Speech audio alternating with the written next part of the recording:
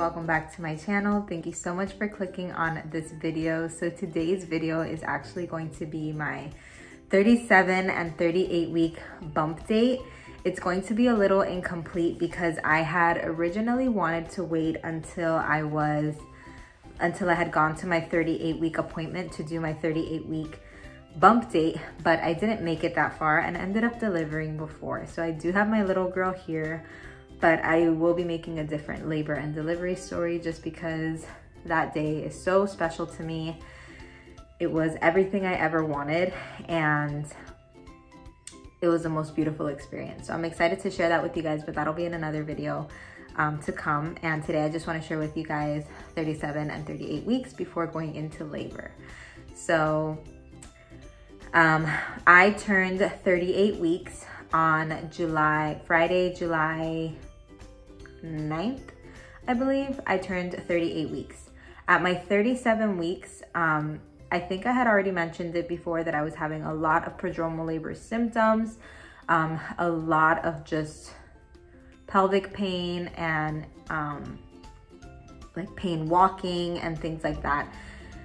And so it was getting rough towards the end of my pregnancy, but I was just so ready to have her. And then at 37 weeks, I started having like what I consider like real prodromal labor symptoms, where I was waking up every single night with contractions. Like before, I would question whether or not I was having contractions. Like they were all along just Braxton Hicks because I had never gotten like cramping with my contractions.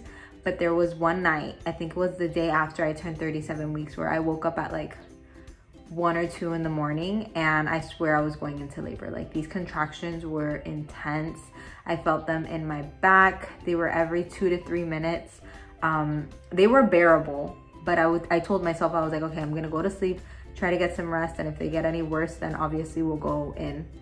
And they ended up dying out by the morning. Now that was like the Saturday after I turned 37 weeks. That was happening to me every single day up until the day I delivered. So it was really frustrating because it's kind of like, it's a lot emotionally wondering, you know, like whether or not this is the real thing. And I know that they say a lot of times, like just take time, rest, do this, do that. I did the opposite.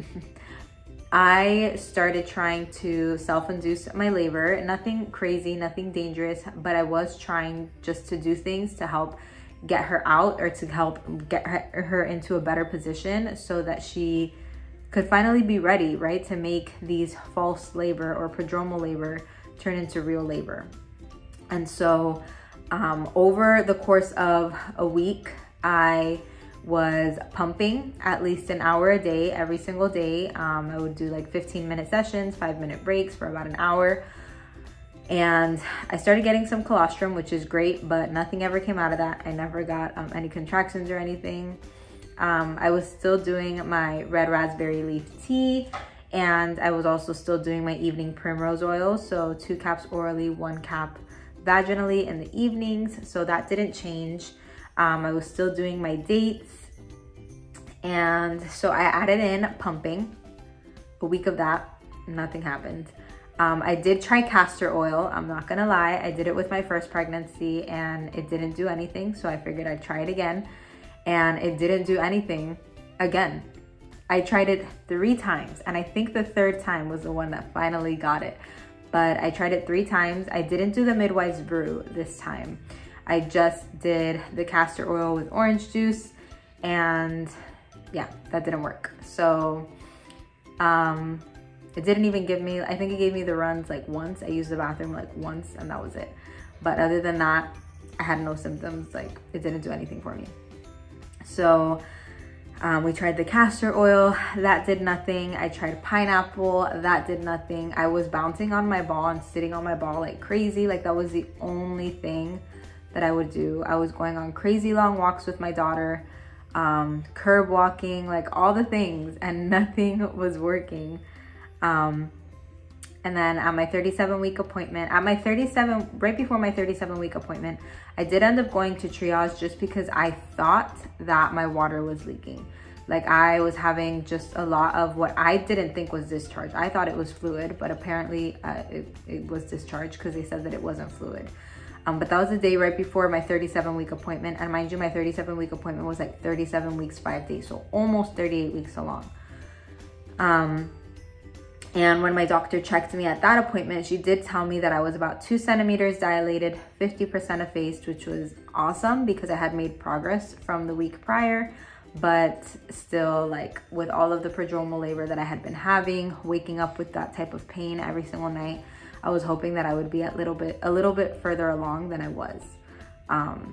So again, I just continued with what I was doing. I was pumping, going on walks, and then the night that I went into labor, I was like, okay, I am ready to have this baby. So I was 38 weeks and 2 days.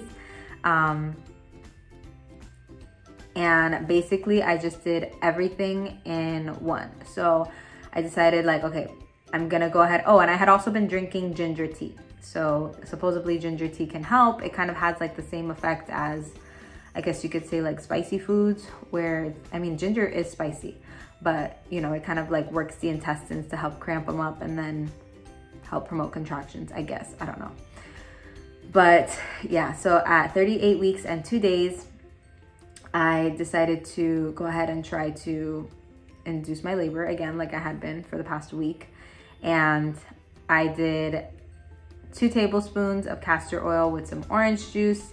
After that, I had some tea, some ginger tea that I actually added some lemon verbena tea to. Lemon verbena and castor oil are the 2 main ingredients in the midwife's brew. So yeah, I guess I kind of did the brew, but just like all separate. So I did the lemon verbena tea inside of the ginger tea. So I mixed both. I just heated up some ginger root, boiled some ginger root, and then added the lemon verbena tea into it. And then I also had some peanut butter to counteract any effect that the castor oil might give me. And I pumped for about an hour right before I went to bed. So all of this was probably like around 11 o'clock, 10 or 11 o'clock. And I ended up going to bed and resting. And I remember waking up around 1. And I'm not gonna go into like my full labor, but I remember waking up around 1 and kind of having like mild cramps, but thinking like, oh, this is just that prodromal labor again. And I went back to bed. And when I woke up at 4, it was the real deal. So between 37 and 38 weeks, to be honest, like all I was trying to do was get this baby girl out. Like my symptoms were the same. I was just having a lot of pelvic pain. It hurt so much to walk. It hurt so much to turn around in bed. And even now, postpartum, I'm still having pelvic pain. It still hurts to walk, which is why I think that my condition was a little bit more serious than the doctors believed, but that's okay.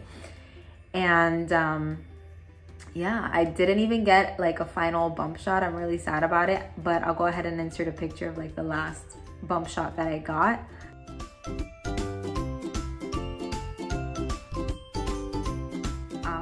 I didn't even think about taking like a last picture before we left the house or anything like that. So yeah, but my 38 week was just full of prodromal labor, contractions, day and night, and me trying to get this baby out. So it wasn't really anything exciting. There wasn't really anything new aside from the prodromal labor contractions that I was having daily. But yeah, and then I delivered at 38 weeks and 3 days. So I had originally wanted to wait until my 38-week appointment, but I would have been 38 weeks and 5 days along at that point because that was just the day that my doctor could see me. And I didn't make it that far. So that's why I never got out the 38-week appointment video. But yeah, baby girl is here. She is safe. She was born at 38 weeks and 3 days. And we are both doing so well, as you can see by the mess in the back. We are home and just enjoying our little family of 4. So I'm gonna go ahead and end this video here. And my next video will be my labor and delivery story. So keep an eye out for that one. And thank you guys so much for watching. I will see you guys in the next one. Bye.